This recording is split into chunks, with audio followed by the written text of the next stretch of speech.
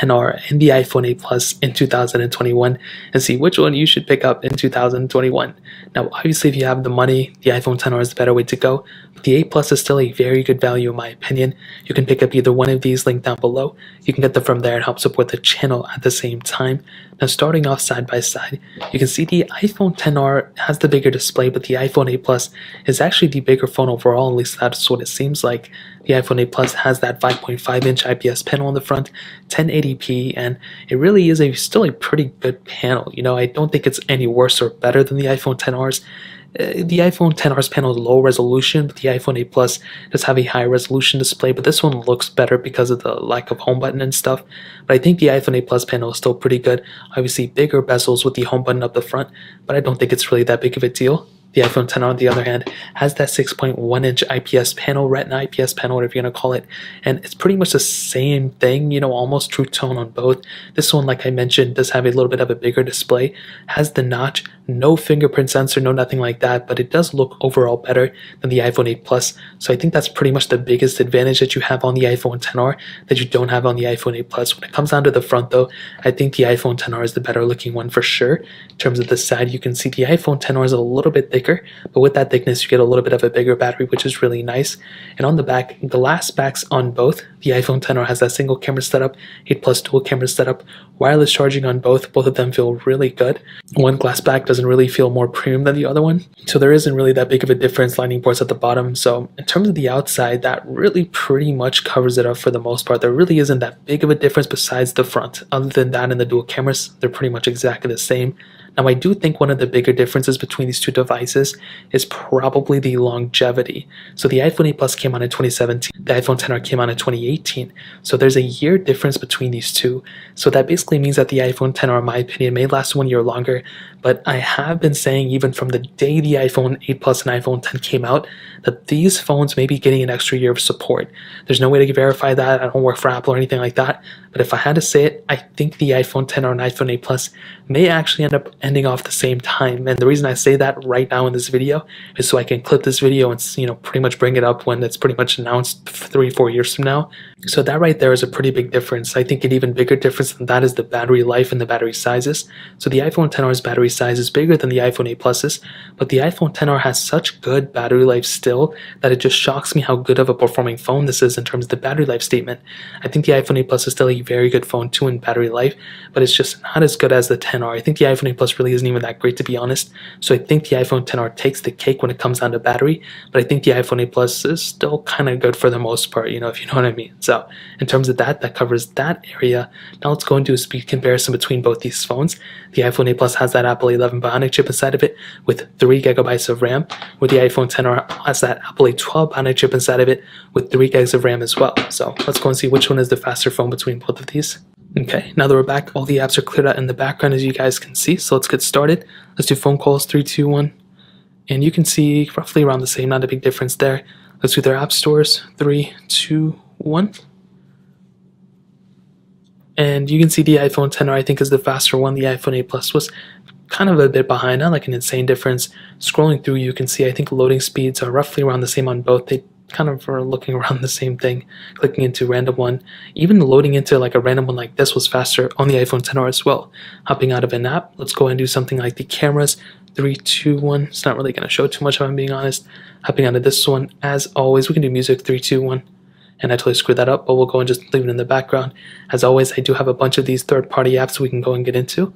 Let's get started. Let's do Quizlet, 3, 2, 1. And the iPhone 10R was the faster one, 8 Plus a little bit behind. Let's go and do Dropbox, 3, 2, 1. I think again the 10R was the faster one, the 8 Plus a little bit behind again.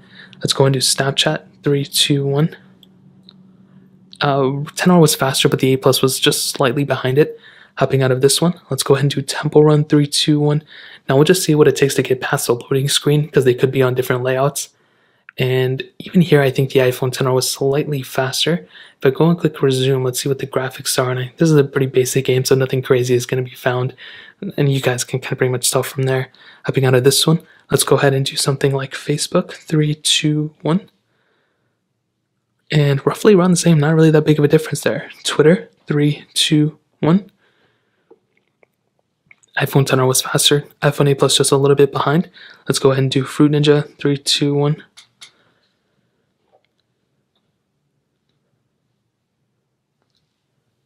And this one may take a sec. Okay, the iPhone XR is loaded for the most part. The iPhone 8 Plus, do have a little bit of pop-up here. I don't really know what happened there. So that one definitely for sure, the iPhone XR was faster. Stack, 3, 2, 1.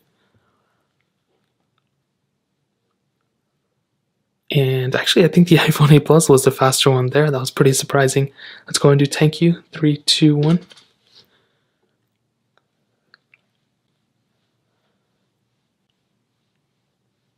And Stack was faster on the iPhone XR. Scrolling through, you can kind of see that they're roughly around the same. There's not really that big of a difference here. Hopping out of this app, let's go ahead and do something like Snake vs. Blocks. 3, 2, 1.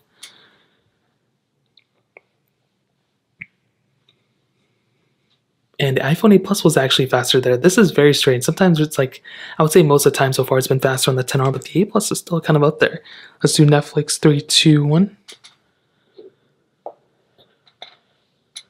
And roughly around the same. There wasn't really that big of a difference. And we can end it off with Temple Run 2. 3, 2, 1.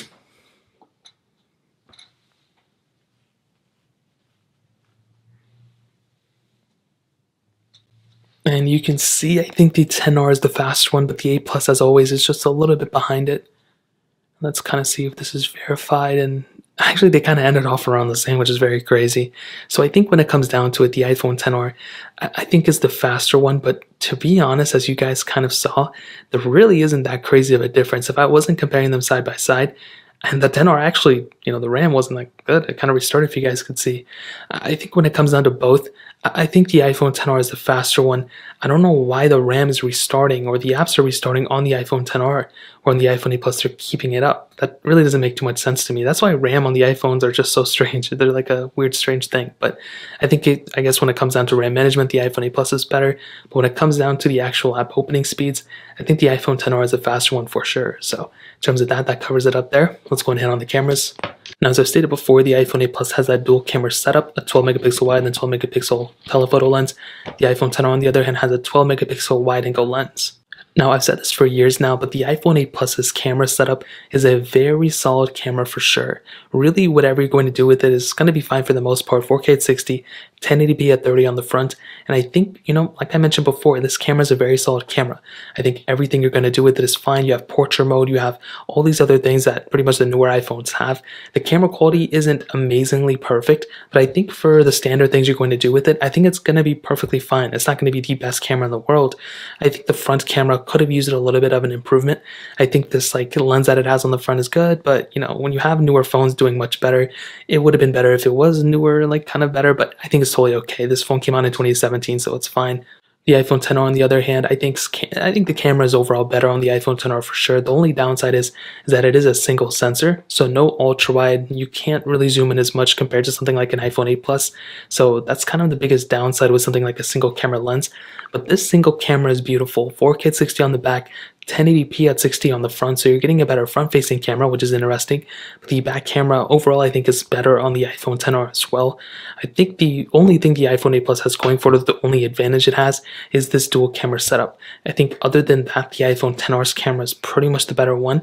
But I don't know. I think the iPhone 8 Plus camera is still good. It's kind of comes down even to the performance thing again, like I stated. The performance, it's kind of better on the iPhone 8 Plus, kind of better on the iPhone XR, but they're both very good cameras for the most part. And I think if I were to choose one over the other one, it really wouldn't be because of the camera or the performance, to be honest. So this kind of leads us into our ending of the video. Peace out, leaving home just to change my phone plan. Hello, switching from my sofa. Goodbye, everything you can't. Hello, Google Fi, a phone plan that can. Stop spending so much on Apple. Video to basically be like, what would you choose? If you were to pick one of these, would it be the iPhone XR or the iPhone 8 Plus? Well, I think the obvious answer is I would rather have an iPhone XR than an iPhone 8 Plus. And this phone is going to be a much longer lasting phone than the 8 Plus. It's going to be able to last you for many, many years. Even though the iPhone 8 Plus is still going to last you for probably just as long, I feel like the iPhone XR is going to be that device that's going to be the no-brainer in my opinion. This device has a super long life cycle in front of it. It has pretty much non-stop support for many, many years, and it looks better, it feels better. You know, I think it is the no-brainer in my opinion. But I actually lied. I don't think it looks, but I don't think it feels better. I think they both feel the same. I think the iPhone XR just looks better.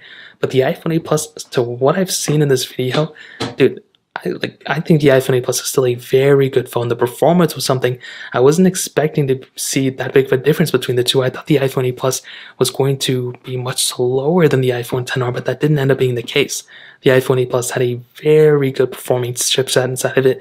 The RAM seemed better on the iPhone 8 Plus than the iPhone XR as well, so that was another W for the iPhone 8 Plus. And I think when it comes down to it, probably the iPhone XR is the phone I would buy. If you have an iPhone 8 Plus, I think it's perfectly fine too. As I mentioned before, I would not go from an 8 Plus to an iPhone XR or vice versa because of the performance or the camera. I think I would go because of the way it looks and the Face ID and the lack of a bunch of bezel.